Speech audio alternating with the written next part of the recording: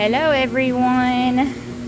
It is Friday night and Miss Keeva Lou is full of jumping beans. She cannot stay still tonight, but that's okay. Keeva has 9 puppies that she had early Wednesday morning, starting about 2 o'clock in the morning, 2:30. She has 4 tricolors and 5 sables. There is 1 girl sable and 1 girl tricolor. We do have 1 really small little puppy that I've been having to help along. Stay. Okay, well, just lick them all. Get it out of your system. 1 little small puppy that I've been having to supplement feed a little bit. I had mentioned on one of the posts that she is struggling a little bit. Here she is. She's just a little bit smaller. She wasn't breathing well when she was born, and so I'm just trying to give her a little bit of extra love. But she is getting pretty feisty, so I'm hoping, you know, usually if they can make it 2 days, they really kind of get past some of that risk area. But you can see she is half of a pound, and this big boy puppy here, he is 1 pound. So this big chubby wubby puppy is 1 pound. She's half a pound. So anyway, we are, like I said, just taking some special care of her, keeping an eye on her. Always try to keep in mind that, you know, they're very fragile and delicate, and you know, just have to take it one day at a time when we have a little tiny one like that. So here you go. Let me clean her over here. So we have, like I said, lots of sweet little babies over here that we are going to be looking for potential new homes for in the next few weeks. They are going to be unaffected for CEA, which is the Collie eye, which is great. And so we do test all of our mommies and daddy dogs before we do any kind of breeding program with them. So it starts way in advance, like 2 years before we're even ready to have a litter of puppies. We are testing puppies that will be the future. So I do try to generally retire them about 5 years of age. So, you know, they dedicate a few years of their life to continuing on the breed, and then they get the rest of their long, happy life to be somebody's baby and be spoiled. So, so Miss Keeva is 4. She will be 5 next summer. So she will probably just have maybe 1 more litter next year, and then that will be it. That's not 100%, just kind of depending on timing and things like that. We will make that decision next year, whether we're going to go ahead and retire her, or, you know, what our schedule is for that. So Miss Keeva is a very social butterfly. As you can see, I quit petting her and she puts her paw on me like, excuse me, I wasn't done with that. She is a very sweet girl, very sweet love bug. She is bred to Chance, who is our sable stud. They are both trifactored sable, which gives them the possibility to have tricolor puppies.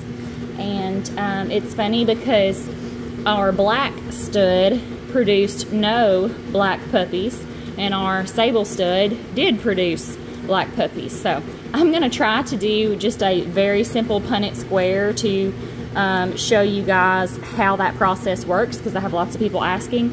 It's super basic, like Mendel's pea plants 7th grade science. It's one of those things that you learn and you think you'll never use, and then here you are, you know, talking about genetics and color patterns and traits in puppies. So it does show back up. My sister is a middle school science teacher, so she will be glad that I'm telling you that. So anyway, we do have tricolor puppies out of 2 sable dogs, because they both have 1 sable gene and 1 black gene. So I know I'm gonna keep petting you, don't worry. So the only girl, let's see, this is a boy right here. This is a tricolor male. I know. He's got a pretty little spot on his head. He's a big fat puppy. Giving his mommy some smoochies. This is a boy. Okay, I'm gonna put him over here for a minute, okay? She's like, why are you doing that? Of course, this is this little sable girl, the one that's just kind of struggling a little bit. We're keeping close tabs on her. She's good in pink. Much better on her hydration lately, but just still a little small. So there's a sable girl right there. Okay, right here we have another tricolor male. This one is smaller than the other one. He has a little bitty white stripe on his face and some long socks on the front. Sorry, he was trying to clean his booty. His collar is not joined all the way around. This side is black, and then he has a big white collar on this side. So there he is. I know, I'm getting y'all all tore up. Like everybody else is latched on. Sorry, boop. Okay, so this is a sable boy. His collar does go all the way around, but it just gets super thin on one side. So it gets smaller right there, but it does go all the way around, and he does have a little white star on his head like his mommy.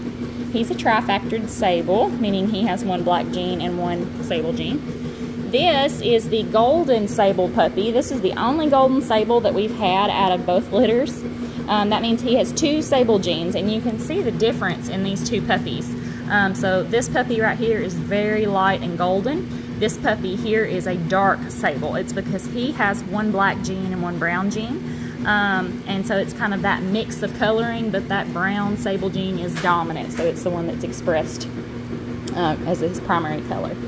So this little chubsy wubsy, he weighs 1 pound, which cracks me up. It looks like he has a bowling ball for a belly. His collar almost goes all the way around. It stops right there under his little ear and joins, but he does have a big white collar for the most part and white on his little head. And he is a cutie patootie. Like, I'm just in love with this little golden boy. I hear ya. All right. Hey, cheater, we already did you, and you got back in line to nurse, you little turkey. Okay, come here. Okay, this one is the girl. So this is the only other girl in this litter and the only tricolor girl. She does have a full collar that goes all the way around, a little white spot on her head, and she has this cool little stripe that goes up the back of her head, which I love. And, excuse me, let's not be rude. She is a super cute little girl. Very little pretty thing. Nice little fat belly. So there she is, piling up in my lap since Keeva Lee's gonna run around all over the place. And let's see, there's Chubby Wubby. There's this one. There's this one. Keeva. Okay, time back in. I had to pause. Let Keeva lay down again. Like I said, she has had jumping beans today, apparently, because she's been wiggly. I guess she's finally feeling better. A couple days postpartum, you start to feel good again, don't you? Yes, yes, yes. Okay. All right, so this, I know, I'm not done petting you. I'm still in here, jumping bean. I'm going to put my foot on top of you and hold you down. She's like, what? This baby is a male tricolor. He has a very big white spot on his head. His collar is kind of the opposite of the other. It's his tricolor comes all the way up under his ear, joins just in a very little small spot there, and he has a big white collar all the way around on the other side. He is a big chunky monkey, healthy boy. And there he is. They're all going to sleep down here. This one is a male. He has a dark face, which I really like. And he has that same little stripe going up the back of his head. He does have a full collar, and he has long sable sleeves, which I really like as well. I think that's very charming and flashy. It makes for pretty contrast on that white collar. So, and he's a sweet, healthy boy. He's not quite as fat as some of the others, but he is still plenty chubsy.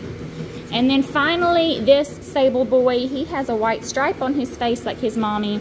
His collar does go, can you wait to clean him for just a second? She's like, you're holding him. It's perfect timing. His collar does go all the way around, but it's just very thin on this side. Once again, they seem to have that standard pattern, this litter. Again, he's trifecta disabled. He has a white nose like his mommy, which I think is super cute, and he's got some big white socks on the front. This side, his white goes all the way down and covers his entire front leg, which is pretty neat. And he is actually a white factored puppy. So you can see the white on his back legs goes all the way up past his knees. That's an easy indicator to see when a puppy is white factored. Okay, so that is all of Keeva's babies. There's the little tiny girl. So I'm going to get them back over here and get them lined up to nurse. And then I will do another video with Lassie's puppies so you can see all of them. There they go, sweet girl. She's a sweet girl. Yes. Like a big old lion. You're like a big old lion. See, look at my nose. Look at my big nose. Okay. So, yeah, application. I know, I love you too. I'm not leaving yet. Give me your paw. No, you can't get in my lap, jumping bean. Gotta stay still. Okay, watch her when I stop petting her. I know. She's like, I'm not done with you. Keeva is an attention hog. Okay, so applications on our website, libertycollies.com. You can get on there and apply if you're interested in puppies. We do have one more litter that I'm fixing to show you. They are all sables. This is the only litter that has tricolors in it that we have right now. And I don't know for sure when we will have another litter with tricolors. It might be soon, it might not. We'll just have to see what we get. But yeah, they're doing good. Sweet little babies. Keeva, you cannot lay in my lap every time I come down and I make a video. Keeva, quit. Okay. Well, somebody is an attention hog tonight. So, anywho, I'm going to get Miss Keeva some supper and get her settled in, see if we can get rid of her jumping beans and see if she will lay down and be a little more cooperative. You're a knucklehead. And the next video up will be of Lassie's babies. Say bye.